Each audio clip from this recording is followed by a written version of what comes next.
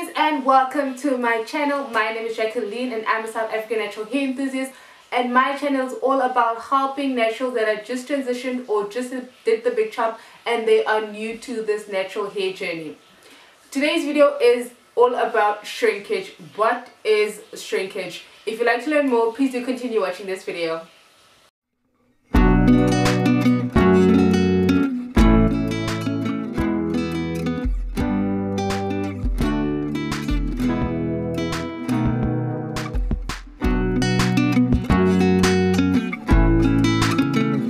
New to the curly fam, please do like, comment and subscribe. Don't be afraid to like, comment, subscribe. We do have fun here.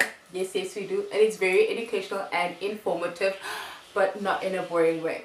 And if you are my curly fam, hi my lovies and welcome. Let's get into today's video. Today's video is all about shrinkage. Now I do have my notes here, as I feel that when I have my notes it's easy to talk to you guys, so I don't just babble on and then I kind of get off the topic and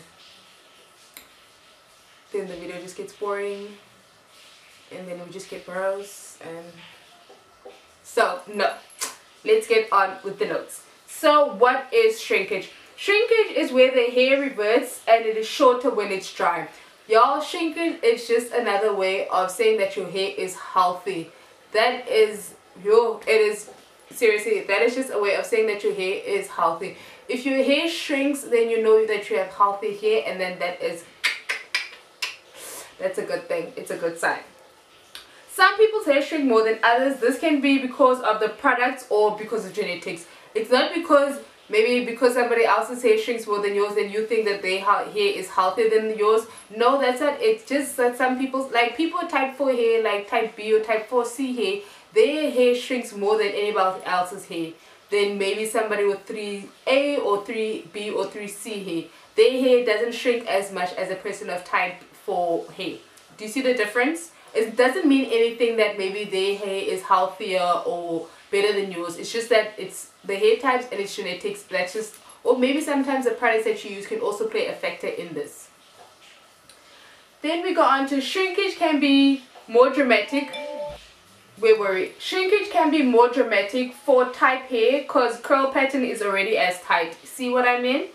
Then shrinkage is healthy as it shows elasticity. This is the hair's ability to stretch and bounce back. Yo, just that bounce back of your hair when your hair is shrinkage, it's bomb. I'm gonna put a video here so you guys can see what I'm talking about, because you see this bounce back right here. That bounce back, baby girl, you know you got bomb hair when your hair bounces back like that. Seriously. I just went over the top, didn't I? Okay, I'll tone it down. Now there are ways to get rid of shrinkage. I'm not really one of those people that want to get rid of shrinkage, because I love my shrinkage, because shrinkage just indicates to me that I have beautiful and healthy hair, and you can just say that the shrinkage is real. So but then if you are one of those that want to get rid of the shrinkage, I will give you the following tips. First things that you can do is braid outs, because the hair reverts less in braids and it stretches out your hair.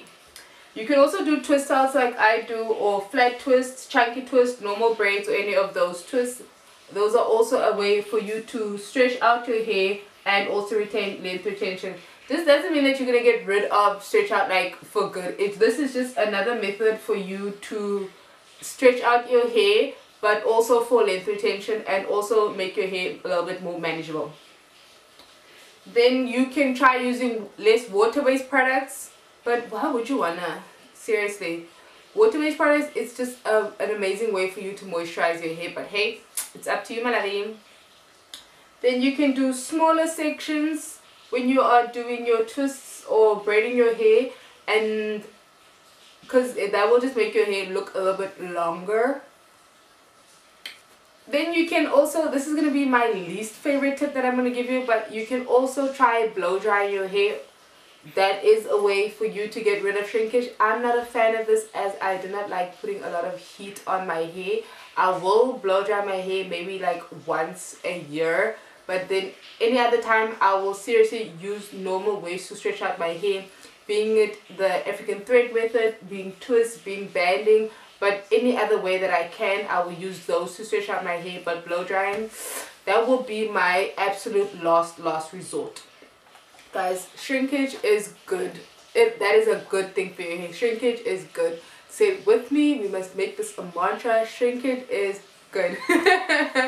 But seriously, shrinkage is very good, guys. So please just, if it's there, it's beautiful. Your hair looks amazing the way it is. But if you do want to get rid of it, then yes, I will say that maybe, you know, try out these ideas that I gave you to stretch it out, but don't get rid of it for good, because shrinkage is an indication that your hair is very, very healthy. If you like this video, please give me a thumbs up. If you'd like to see any other videos of mine, don't forget to hit the notification button. And as always, thank you guys so much for watching my video. I really do appreciate you guys, and